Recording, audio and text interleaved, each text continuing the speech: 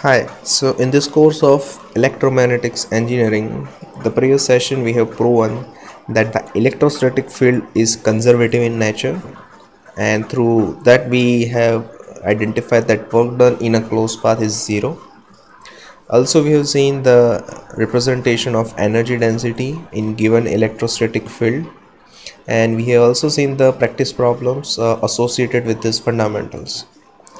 Now in today's session we are going to determine the current and current density. So now we are moving towards the conditions where charges are not static, or rather I would say the charger is moving at a constant velocity. So when it moves as a constant velocity, we also apply the principle of continuity of current. So we also see the derivation of this particular topic, and we see that charge is flowing to generate a continuation current.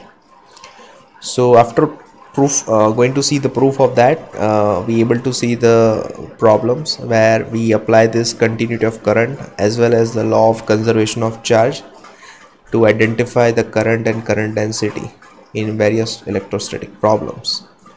Okay, so that is all we see in this particular lecture. Thank you.